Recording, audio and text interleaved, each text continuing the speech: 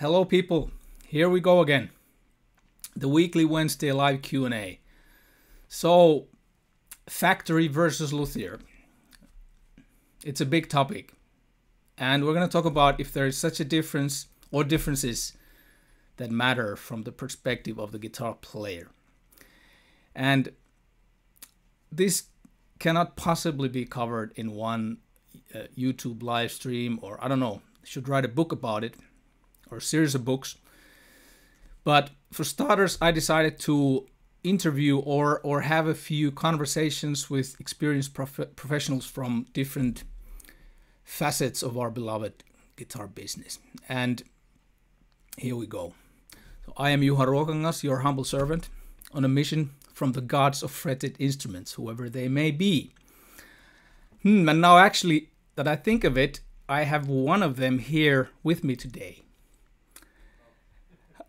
Let me introduce to you, well, he's not here, he's in Toronto. Let me show you who I'm talking about. Hey, Grit. Hi, Juha. There you nice are. To be here. We're actually high-fiving there a moment ago, I think. Oh, yeah. Yeah, hey! Something. Yeah, I don't know which way to do it. You can't see the live stream, you just see my face, but so we're next to each other here on the live stream. And anyways, so people, let me introduce you to one of the gods of fretted instruments. You know, please give a warm welcome to Sir William Grit Laskin. And I'm not kidding about with that Sir title, it's real. You know, I've served thee, my lord. Bless you, my son. Yes, thank you, Grit. Grit is, in fact, a recipient of the highest civilian honor, the Order of Canada, which is equivalent to knighting, the Sir title in England. So a master luthier of the highest order, in other words. So, Grit, you've been making guitars for your living since 1971. Isn't that correct? Correct. Yes. It is correct, yeah. Yeah, and so I was born in 1972, by the way. Oh. which means that when you started carving your first guitars, I was merely a twinkle in the corner of my father's eyes. Yeah. Yeah. So, and you started making guitars at Jean Larive's shop in Toronto. Isn't that right? Yes, that's right. As an apprentice, yes. Yep, I worked with him for 2 years, Yeah. and then my own shop since then. Yeah, yeah. And people, you can find information about Grit from his website and from various sources. So let's not go too deep on that, but I want to ask you one thing. Grit, why on earth did you become a guitar maker? What were you thinking? Yeah, well, obviously that's my parents were asking the same question. Oh, mine too. Yeah, I'm sure you too. Although, like most parents, I bet once you're successful in any creative field, they move from being anxious for you as their child, will they make a living, will they pay the rent, to being excited about you because you're successful and now they can't stop talking about you to all their friends, right? Yeah. I'm sure it's the same for you. So to answer your question, I was a guitar player since I was 9 years old. Mm-hmm. So always loved the instrument that way. And I loved woodworking, but never did a lot of it. My father didn't do it. He wasn't one of those hobby woodworker dads. And at summer camp was about the only time I could play in the wood shop. But I just loved everything. I loved the tactile feel. I loved the smells. And I remembered back even when I was a little kid, like when I was maybe 5 or 6 years old, and there was a carpenter building a carport over our driveway. Yeah. And I would go out and play with my little play toolbox and a lump of wood on the walk while he was working. And I remember telling him, when I grow up, I'm going to be a carpenter. Yeah. And I was 6 years old. Yeah. So there you go. Okay. So it was the music, playing guitar, and the woodworking, the appeal of that together. I just got excited when I realized it was a possible route to a living as an adult. And when did this connection with actually making the guitar, do you have a recollection of that moment or time of your life? Or yeah, I do. Well, I was 17. I came to Toronto as a teenager on my own, and I had seen an article about some instrument makers out on the West Coast in a big publication, and and the naive teenager that I was, I thought, well, one day I'll just hitchhike out to the West Coast, show up at their door, knock on their door, and say, hey, I'd like to be an apprentice, right? That's what was my plan, right? Yeah. Typical teenager. Yeah. And then I saw an early guitar made by John Larrivee at a music store in Toronto. And I remember holding it, and they told me this was handmade by a guy right here. And I looked at it, and I was baffled. All I knew about, and I'm in the acoustic side of things mostly, right? So I think Martins, Gibsons, that kind of stuff. Everybody wanted a Martin. You had to have a Martin. Yeah. And I even owned one at one point. But I thought, handmade, and I looked at all the joints, and they were perfect. And I thought, how does a human being create something like this? How is that possible? Because I had no professional experience on how you even glued two pieces of wood together and did it well. I had no idea how that was accomplished. So next thing I know, I'm hanging out at the Mariposa Folk Festival, which happened on the islands just off the coast of Toronto. And there was John Larrivee showing his work in the craft area for the first time. And I saw him, and I told him I'd seen this guitar, and I just spontaneously said, would you ever take on an apprentice? And that's another story for another time of why, but he actually said, okay, come on along in the fall when I start up again in the years before he owned climate control equipment. So no gluing in the humid weather. Yeah. And I did, and that was the start of it. Yeah. That's fascinating. You've told me, well, Grit and I know each other from years and years ago, and so we've met at various occasions at guitar shows and become friends and all that. Let's not go into that either, but there's so much fascinating stories, and I know that if I would just unleash you, the hour would be gone, and I think our audience would be gone after the third hour. Just talk. It's possible. There is actually. You and I, yeah. Oh, sorry. Go. You and I both love what we do. We're passionate about it. Yeah. We love the details. So of course there's lots to talk about because this is our world. Right? I know. Like I'm always saying to when somebody asks me about the choice of becoming. When did you choose to become a guitar maker? It kind of feels like when that opportunity showed itself in a bit similar way as to you when you saw that Jean Larrivee's guitar and kind of it dawned to you that somebody makes these by hand. And I had a similar experience. Let's not go into that now, but I feel that it's almost like there was no choice. It was like it sucked me in from that moment on. Like the guitar making chose me. I didn't choose it. That's the way I've kind of experienced it.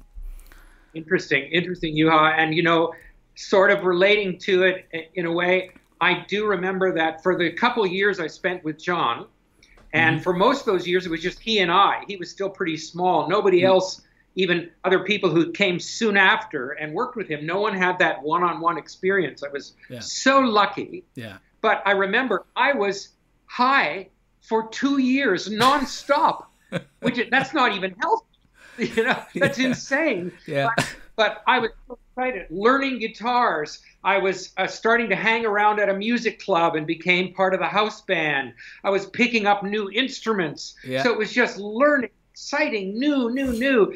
That was just a wonderful time. Yeah. Absolutely wonderful. I can imagine, and I'm happy for you. And people, okay, enthusiasm, check. That's enthusiasm, right? So, okay. In addition to being a guitar maker, your, how would I describe it? Your ace up the sleeve, or something. Your superhero power is your absolutely unique inlay art, your engraved inlay art. And Grit, I've chosen one guitar from your book, from the book Grand Complications. Okay. I will show a few photos to the viewers. You're not going to see the photos. They're close-ups that I just snapped with my phone from your book of that guitar. So I'm going to show those close-ups. And while I'm showing those close-ups, you could tell us a little bit about this guitar. Guess which guitar is it? Well, I need to see. But I have chosen. Which guitar have I chosen? Don't you know me well enough to tell? No, not there. There's nothing deep as that. Okay, I will give you a hint. The book title. Oh, okay. Grand Complications. The Grand Complications. Okay, so we can't dive all the way into the fascinating story of this guitar, but I will show those pictures, and you have, I don't know, 5 minutes or something like that to tell a short version of that guitar, the Grand Complications, and I'll dig a guitar. Well, before that, I forgot to show this to the people. I'm going to show this other picture first.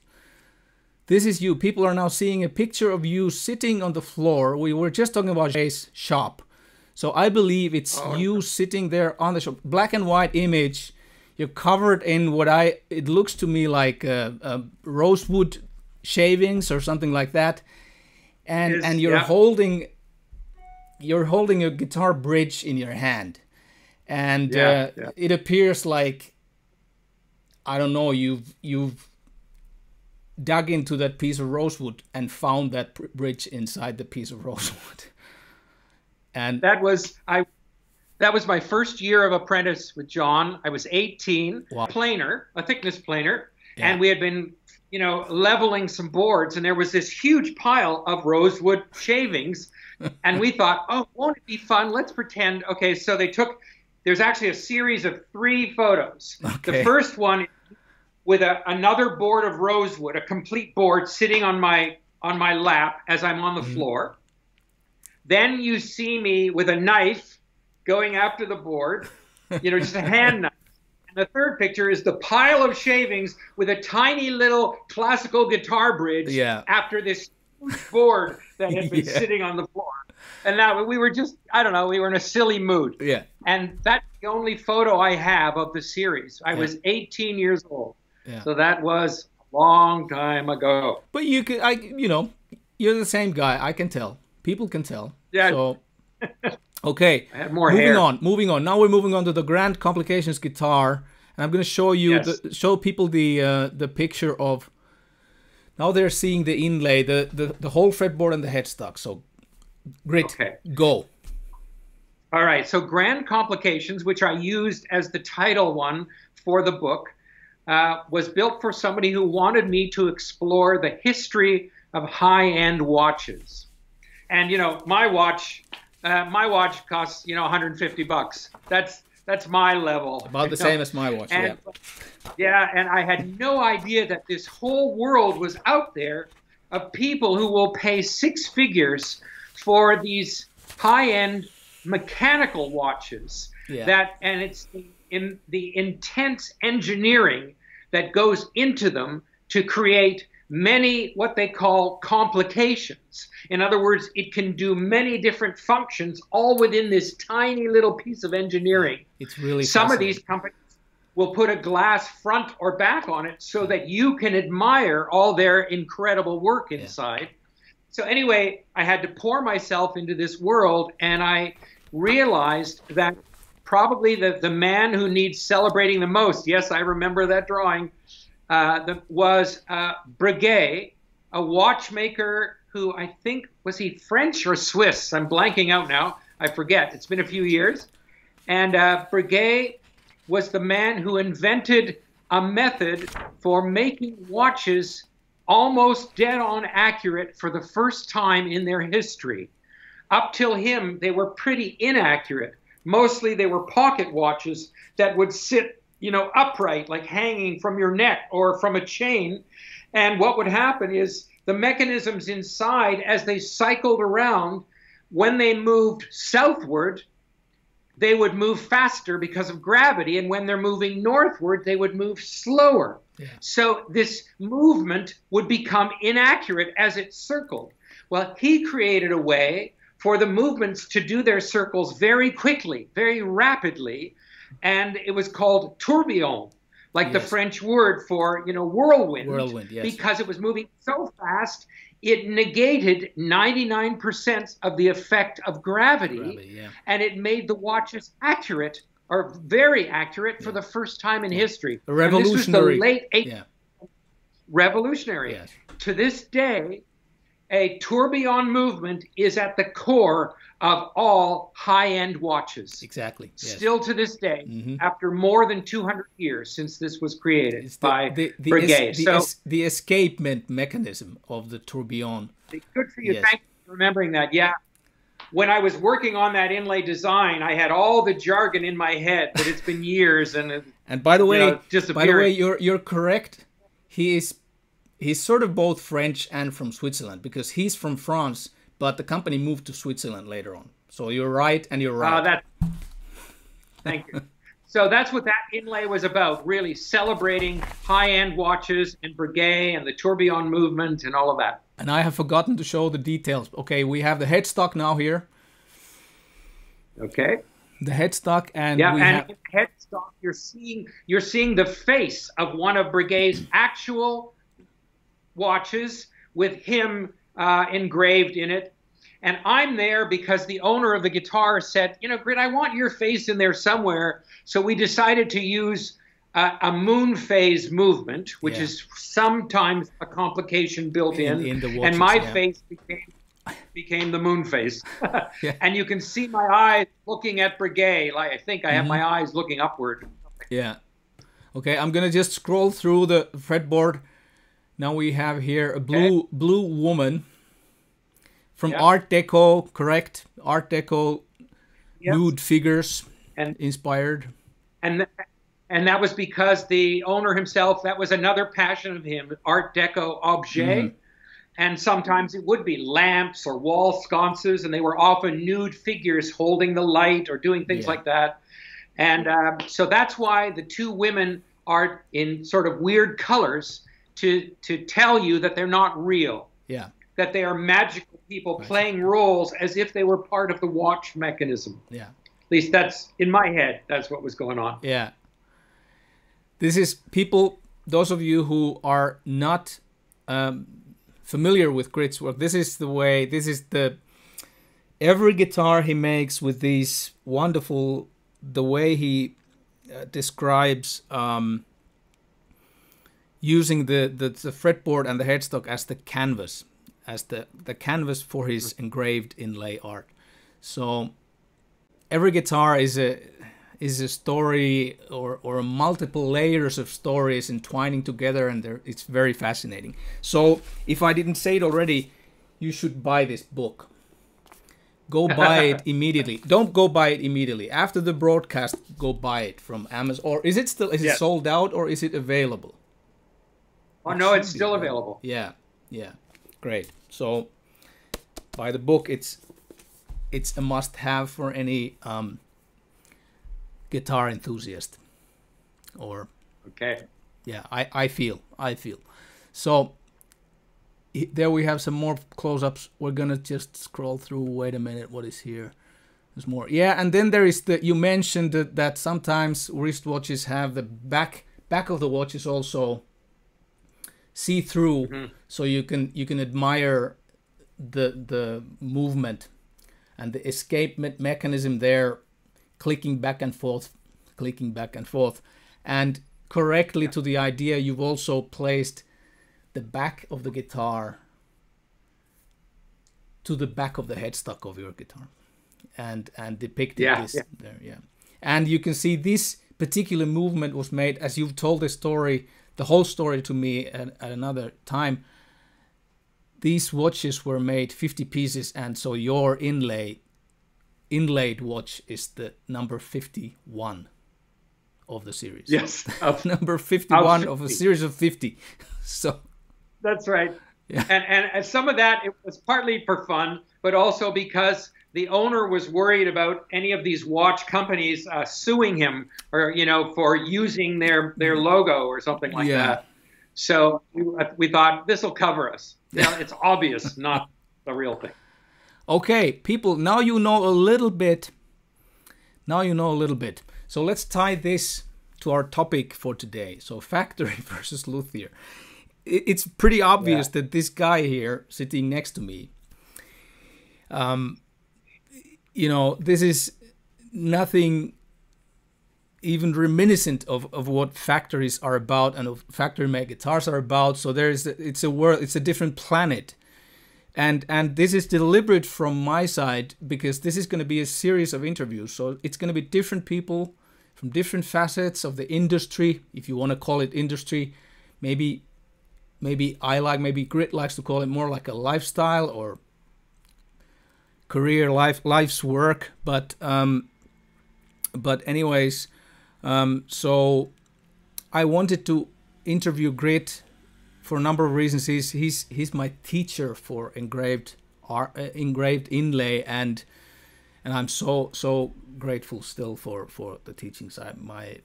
Before your magic powder, my engravings looked like, I don't know what they looked like scraped lines on the face of it. Anyway, not going deeper into that, but yeah, so Grit's world exists in the one end of the spectrum of what guitar making can be. I feel it's at the same time, which is also fascinating to me, is that the better I've learned to know Grit and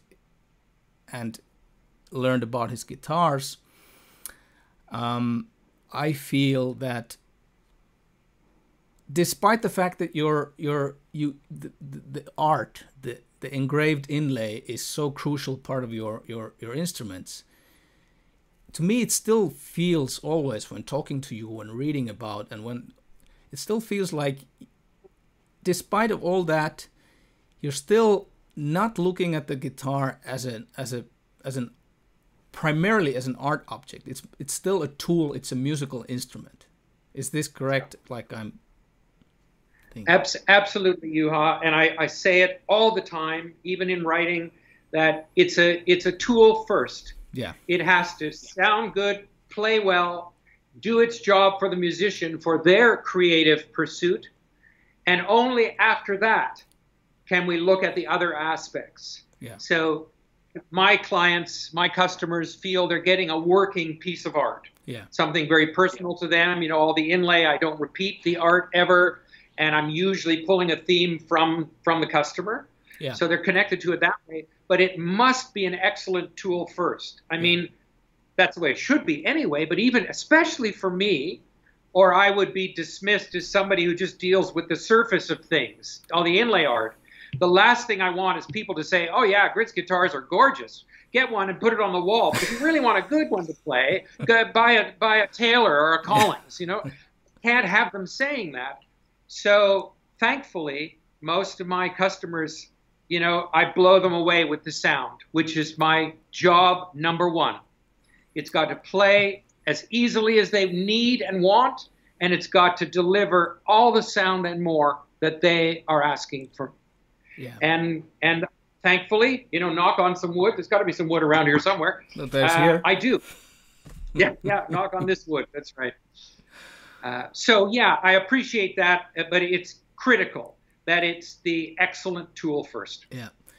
Listen, Grit, we have a good question here for someone in the chat, because people are actually able to send their chat messages during our discussion. So Teemu from Finland is asking, is it a factory if CNC machinery is used?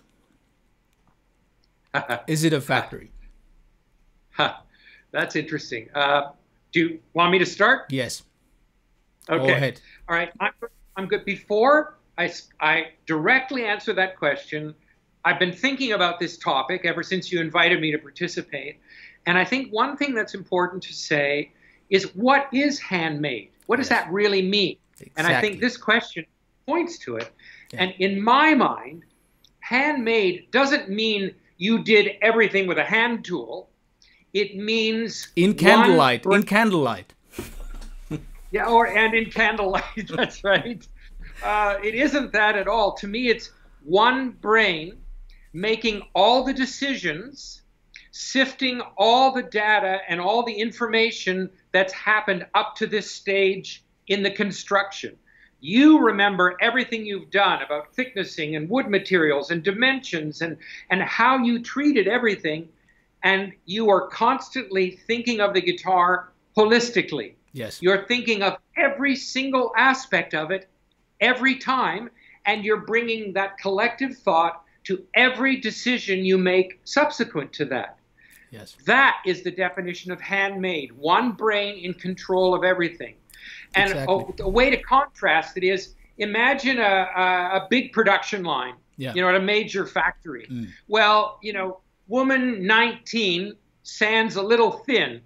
She's doing her job. She's supposed to be sanding the backs, but she sanded a little too thin. But that back carries on into the process. And then guy 81 doesn't notice that it's thinner or has no way of checking. Yeah, he just does his routine the way he always does. Yeah. And so what do you end up with? You've lost the ability to be in control of the consistency of the sound. Yeah. That's why from a manufacturer, you'll get a bell curve of results every time. So if people want a Taylor or a Fender or a Gibson or a Martin, I say, look, you're going to have to go to 5 or 6 different stores, play a bunch of them, find the one that's excellent and that really speaks to you. That's the bell curve. It's okay. I can't really see it on my screen, but I trust. But basically, I mean, you're going to get a whole bunch that are excellent and a bunch that are crappy, and then a whole bunch in the middle that are just okay. Yeah. And that's what happens in manufacturing. Whereas for people like you and me, where it's essentially handmade, whether it's small shop or solo luthier, you're in control, and it's our task to produce something excellent every time. Yeah. Or we will lose our waiting list of orders. Yeah, exactly. So it's you've already said, I think, everything and more I was maybe trying to say in a more clumsy way, but but I'll just add that because you're making it all yourself, alone. You're a one-man shop.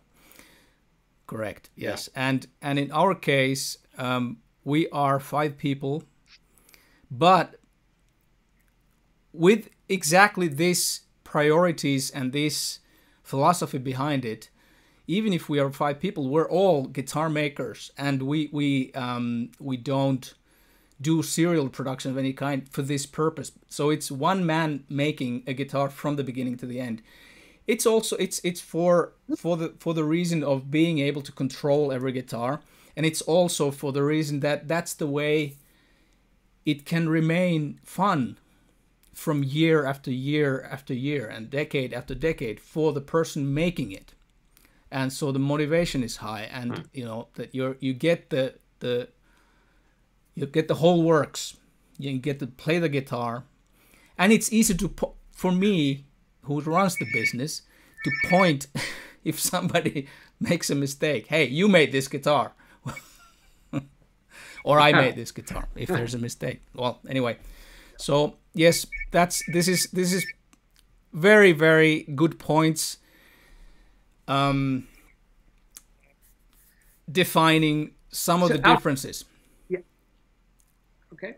I'll jump in and answer the question that came over. Oh yeah. Over the question.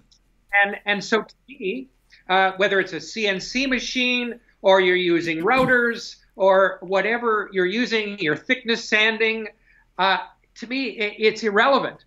Exactly. If a CNC machine carves the neck or shapes the bridge, so what? Yeah. It does. That's not playing a role in the quality of the instrument Yeah. per se. Yeah. Again, I go back to who is overseeing the process Yeah. and bringing all that data to each decision. Yeah. That's the only important thing. I totally agree with the addition that sometimes a CNC can be a tool that it takes the builder. It's not every bit as hands-on anymore. So it can be something that you don't know maybe the materials so well anymore, because you're not hands-on as much as you used to be. So there can be a difference, but I think that's more tied into whether the builder. I think this is even more so in the field of electric guitars where I am coming from. So I think that it's more like about the awareness and the conscious decision of the builder to be aware of that you don't lose that touch to your materials, that what materials you're working on. Because sometimes there are yeah. Go ahead. Oh no, that's okay. Sorry, I didn't mean to interrupt you, huh? It's okay. But I really liked your point, and I get it, and I think you're right about that, because even for me, there's lots of parts of building the guitar that I could tool up to make it quicker, and I could get a bunch more done, but then I would lose that tactile pleasure that I get in working it by hand. And one of the things I love carving a neck.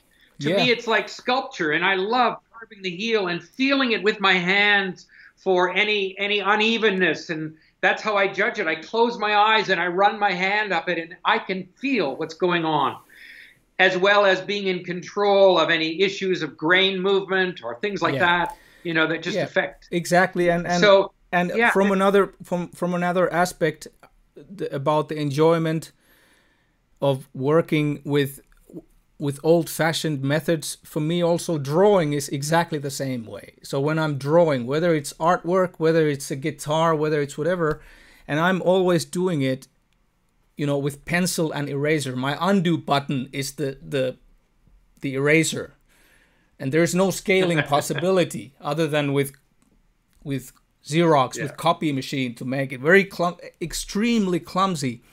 And I can tell that there are a lot of people who would just laugh at it. Why? Because it's so much easier to do it another way. And it's true. I understand that the way I do it is very clumsy, very slow. It's not as effective as it could be, and so on and so forth. But at the same time, I've loved to draw since I was a little kid. And I don't want to lose that. I want to draw because I enjoy doing it. And the fact of, like I'm often saying, that, one of the fundamental reasons behind starting to make guitars was that I wouldn't need to go get a job. That I could do instead, because getting a job represented for me something that you have to do. That instead of doing something you have to do, I could use my time here, whatever time I'm given, to do something I enjoy to do. So simple as that, kind of. We're on the same wavelength there, Juha, because even for me, all my inlay designs, yes, I've seen all the CAD programs and stuff, and I've seen what they can do and change dimensions and turn things around and all that wonderful stuff, and I appreciate it and understand it, but I too enjoy the tactile satisfaction of just holding a pencil and drawing on paper. And that's all my designs are, just pencil drawings first. Yeah. So there's a deeper, whether it's however fancy we want to call it, whether there's a meditational, philosophical, whatever dimension you want to name it, but for me it's simple. Just I like to do it more that way, and I kind of feel that going into the machine world from the get-go, from the drawing board, will take me to another place, and I lose the touch to that little kid, and I don't want to do that. Yeah. Now I get it. Okay, we're moving on. So we're gonna talk about. We hope this answered your question. Who was it again? Well, it was someone, I've forgotten the person's name, but he's there. Okay. We have many comments. People are saying hello to you, Grit. You can't see the chat, but everybody's saying hello to Grit. So yeah, they should understand that I can't see that, only you can. Yeah, that's the thing. I look for it. So hello everyone. I appreciate that. That's lovely. So we're gonna be moving on, and I have this idea we could, try to calibrate ourselves. We're kind of already on the way there, talking about the meditational, all this stuff. But we're gonna talk about a few pointers that you, Grit, have been, in fact, you have authored already back in the 1980s. I'm talking about the code of ethics that you conjured up. Was it alone that you did this, or was it was your document that you presented at a convention, or can you tell us about this idea? We're talking about the Association of Stringed Instrument Artisans, ASIA, Asia, and tell us a little bit about how the idea or the need, how such a concept of code of ethics can come about.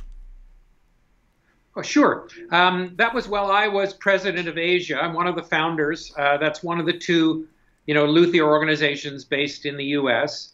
And we had many discussions through various meetings about the problem of people who, some guy, he works on a friend's bass, and next thing you know, he puts out a shingle that he's a guitar repair guy now because he badly refretted somebody's, precision bass or something. And we're going, but that's unfair for people who've spent years honing their craft, working with people, learning, getting really good at what they do and professional. And there isn't a regulating body to confirm one as different from the other. So what do we do? And we thought, should we start a regulating body? And the nightmare of that and the organization to run it would be required. That didn't make sense. So we thought, how about this? What if it was my suggestion, what about a passive way of encouraging luthiers to be professional? And I suggested this code of ethics, which didn't exist in our field anywhere. And so, yes, I did do the first draft as president, brought it to the board, and we fine-tuned it as a board. And then we presented it at one of the symposiums that Asia still holds pretty much annually or every 2 years at that time.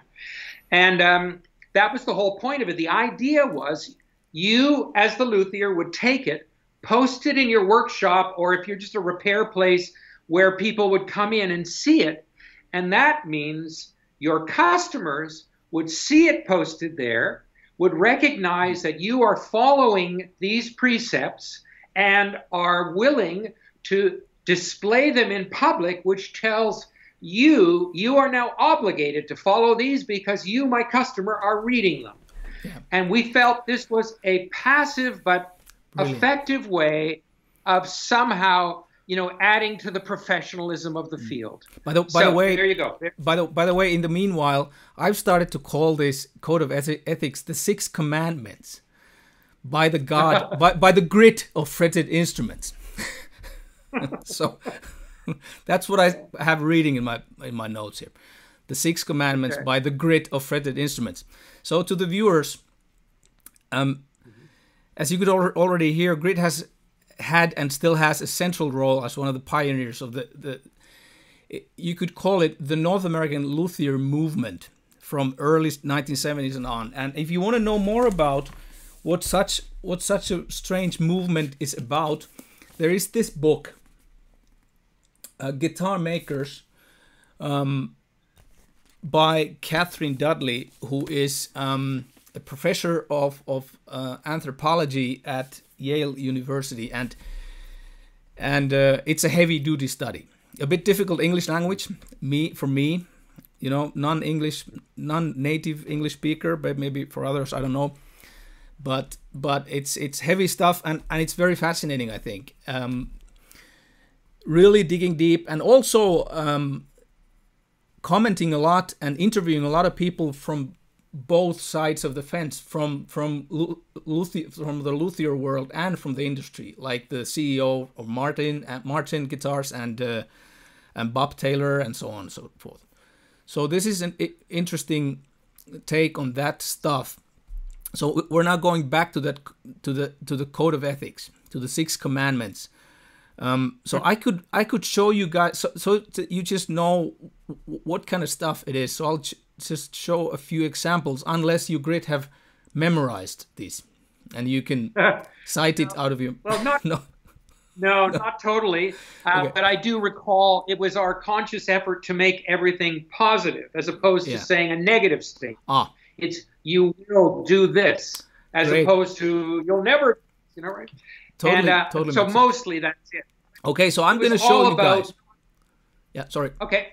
Yeah, all right. I'm going to show a few of them, and I will read them out loud, because this Grit, you didn't even know it, but this broadcast is also going to be published as a podcast, as only the audio track will be published to all kinds of podcast platforms that people are using. So they're not going to see this. So I will read it. I will honor my craft by continually striving towards the refinement of my skills, the broadening of my knowledge, the improvement of my services, and when and where it is appropriate, generously sharing my knowledge with others. This will be one example. Let's take another one, which I think these are all brilliant. But I will compete fairly and honorably with colleagues by not, how do you say that word? Denigrating their achievements or otherwise interfering with their client relationships.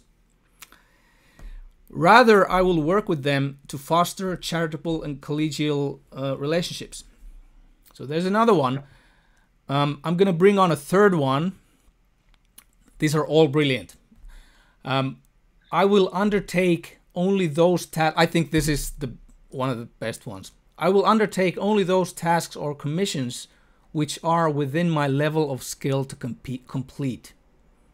I will not misrepresent or overstate my level of competence. This is brilliant stuff. And there is more of those, but there is 6 of them. And I will leave those now for a little while there for people who are watching this on YouTube and not listening it as a podcast. Where is that? Wait a minute. So here's the whole code of ethics, all 6 of them. I will leave it there for a little while so people can maybe take a screenshot, whatever they want. And in the meanwhile, to me, regardless what your field of work, your walk of life, this code of ethics sounds like something that can be applied to pretty much anything you do. The way you interact with people and so on. It's like a healthy set of values. And, maybe in the current reality, one addition to the code could be something from the, environmental aspect. Something like in the spirit of, I've read somewhere from Native Americans code from a tribe or another, can't remember which one, maybe Hopi Indians. Enjoy what Mother Earth has to offer, but leave no marks. That could be something that, that let's use materials sparingly and be good to the Mother Earth in every way we can. Yeah. But this could be something on a kind of a more, but it's more. I understand that this is more kind of like about the relationship between the customer and the builder, and so it's really cool stuff. But Grit. Now I'm gonna remove this from people. This here, so they can see my. Okay. They can see my skeptical face, because I'm a bit cynical when I look around what I see. The wild community of guitar. You actually already referred to this, the initial reason that triggered you guys thinking and coming up with this code of ethics. But looking around, the our very sort of trendy business or profession of guitar makers. There's thousands and thousands of them around the world, whether it's acoustic guitars, whether it's electric guitars, whatever.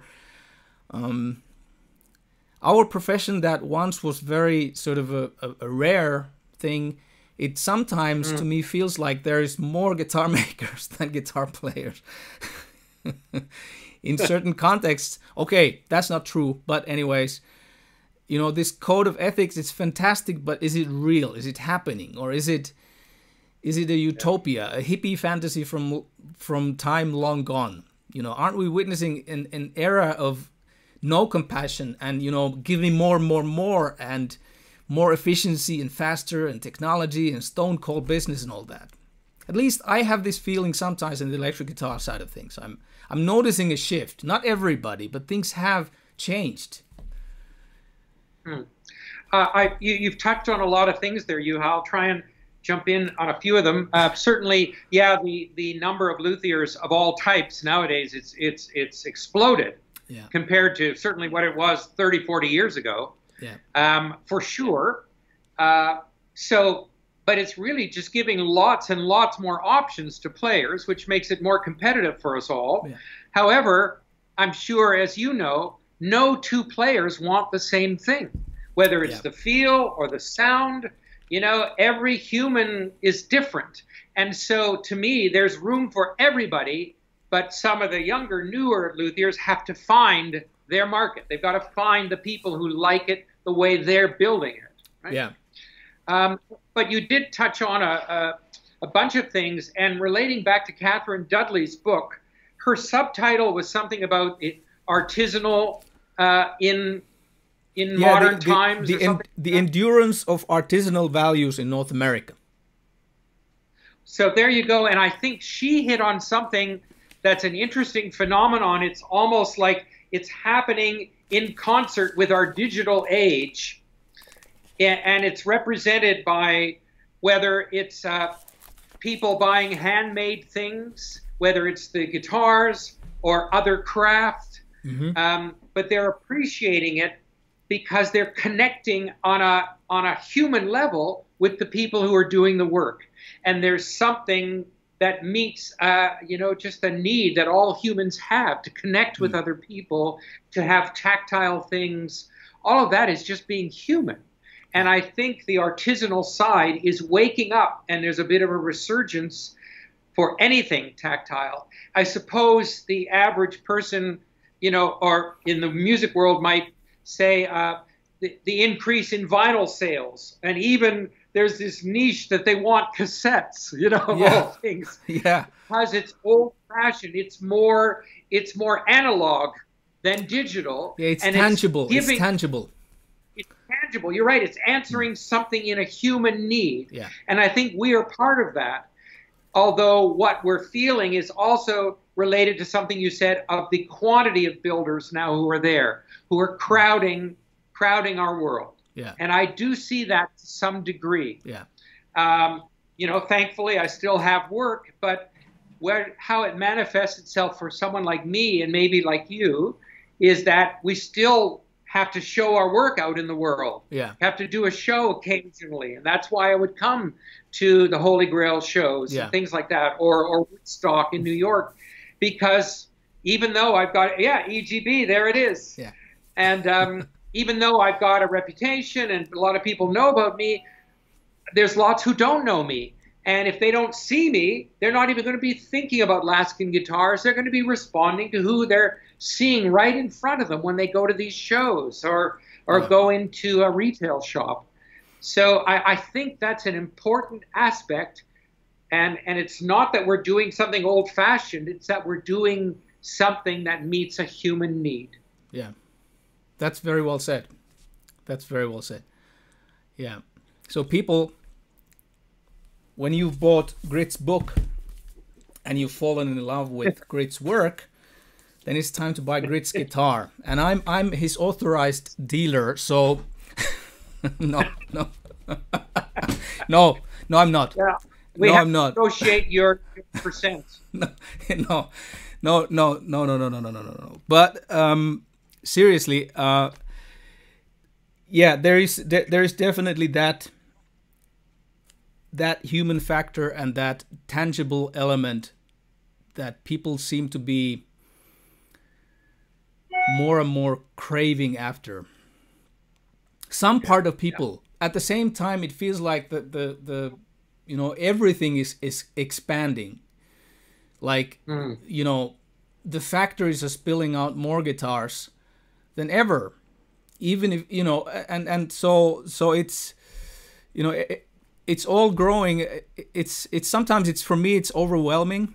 I don't quite understand, especially on the kind of, let's say, the cheaper side of mass-produced instruments. You know, where do all those sea containers of those guitars, where do they go?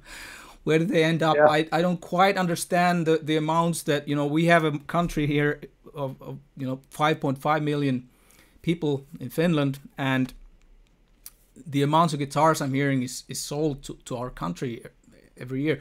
On another hand, of course, it's wonderful that at the same time when there's the talk about, especially on the electric guitar side and the rock music, there's the kind of scandalistic titles in magazines that, you know, rock music is dead and it's just, you know, going away, and it's going to be marginalized in the same way as classical music, and, you know, it's for pops and grand pops, and it's the electronic music and electronic dance, whatever, rap music that is the next, or the current thing. But I don't quite buy it that it's going exactly that way. The way I see it more, and I've talked about it in some other broadcasts of mine, is that we're not maybe seeing such mainstream phenomenons in the modern age as there used to be, with the big stars and kind of that are driving the guitar music forward and people playing, but it's more like fragmented all over the place, and the phenomenon exists everywhere. It's just that you only know about it if you're into a specific genre and you're following that genre in YouTube, in whatever social medias you're in. So it's kind of, it's like it's a tunnel where you're in, and everybody has their own tunnel that looks their own tunnel. Yeah. And there's not that kind of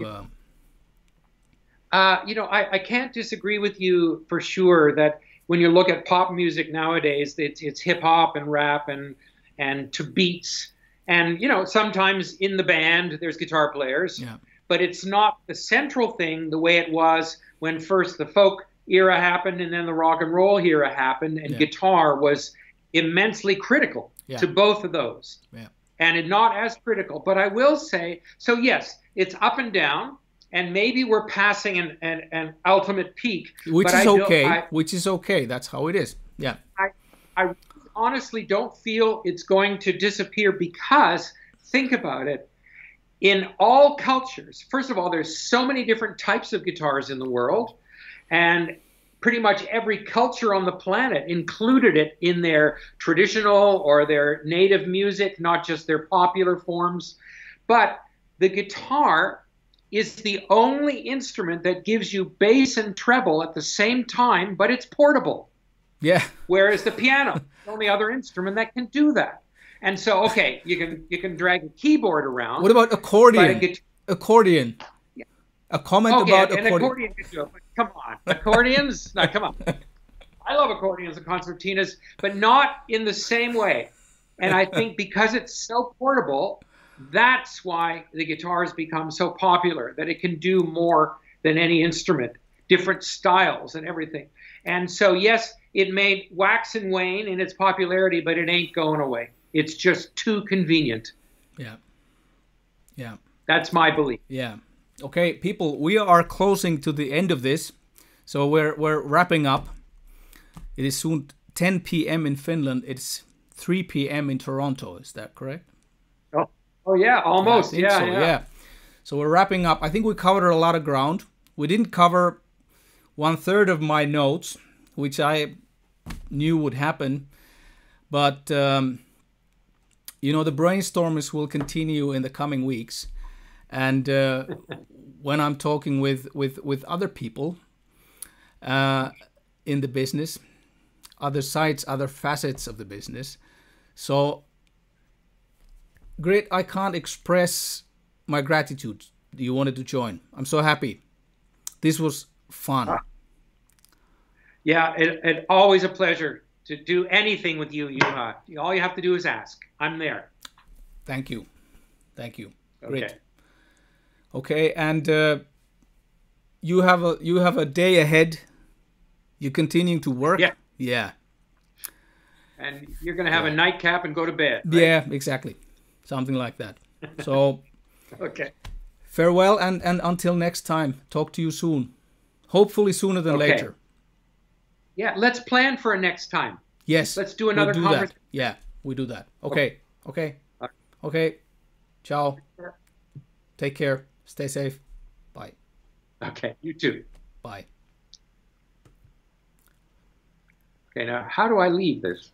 I think I'm trying to leave also. I'm trying to kick you out. Wait, but the camera's it's not working. No.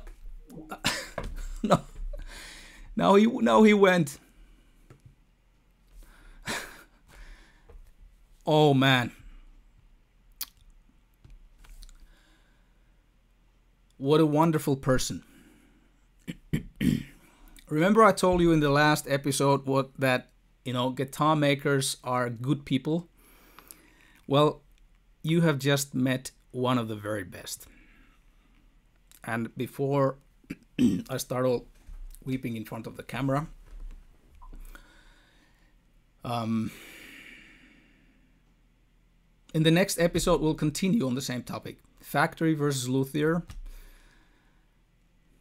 Does it make a difference to the player? I have a different guest. I will be interviewing another good friend, another god of fretted instruments. Ladies and gentlemen, let me show you a picture of him. It's somewhere.